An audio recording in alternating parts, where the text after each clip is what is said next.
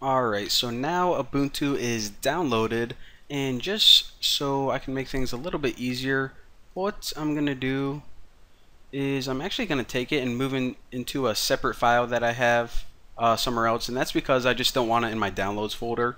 So I'm just going to take this and drag it. You don't need to do this, I just like having things real nice and neat. But anyways, this is the file, so now let's go ahead and install it on our virtual machine. So open up VMware Player, and from here we're going to hit create a new virtual machine. And it says okay, what you can do is you can install it from a disk. If you burn it to a disk and it's on a physical DVD, you can stick it inside your DVD drive, but we just have it as a regular old ISO since we downloaded it off the internet.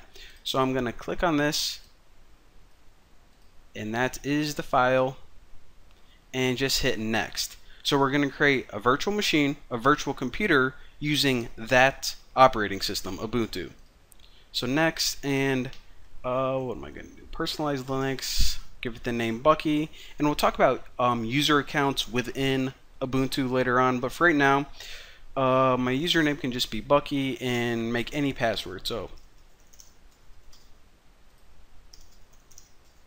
and make sure you remember this because whenever you have your operating system installed and it asks you to log in, it's going to ask for this password. So hit next. And alright, it doesn't really matter what the name of it is. I'm just going to say Ubuntu, I'll say YouTube so I know which one. And hit next. The default location is where you always want to put it. Alright. So what you're doing, like I said, is you're pretty much creating a virtual computer, a simulation of a computer within your computer. So it's going to take up a bunch of files, and it's also going to need a certain amount of memory or RAM in order to run. So for all of the files, I'm just going to store them as one single file, keep everything nice and neat, and hit next. And also it says okay, so for your virtual computer, do these settings look alright? So it's going to have a 20 gigabyte hard drive and 1 megabyte of RAM. Well, you can change the size of this if you want. This looks fine, 20 gigabyte, but I'm also going to bump up the RAM. So if I go to customize, in my memory, I want to boost this up to about 4 gigs.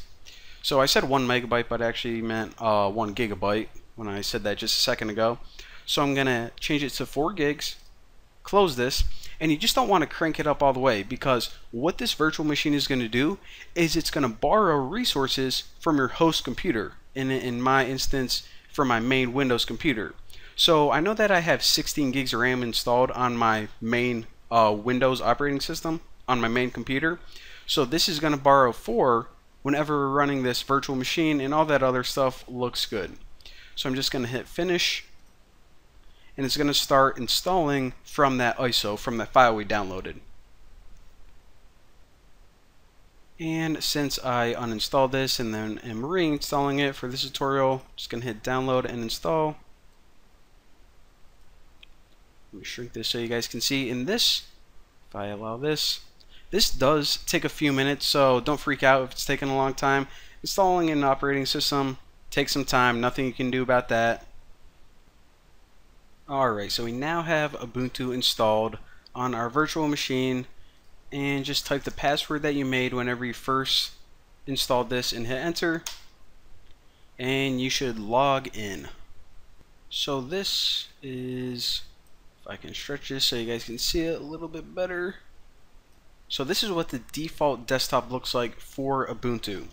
And just so whenever I'm recording these videos, all of this is a little bit easier to see, I'm going to click on this button. You guys don't have to do this, don't worry. And this is just the system settings or the preferences. And I am going to go to appearance. And these buttons right here, I just want to make a little bit smaller so you guys can see them all. So I'm going to bump this down to, I don't know, like 40. That's pretty good. And if you want to change the desktop or whatever, then you can do that. But this is the starting point. Now, Ubuntu comes with a couple programs that you don't really need, or I'm not going to be teaching it in this video.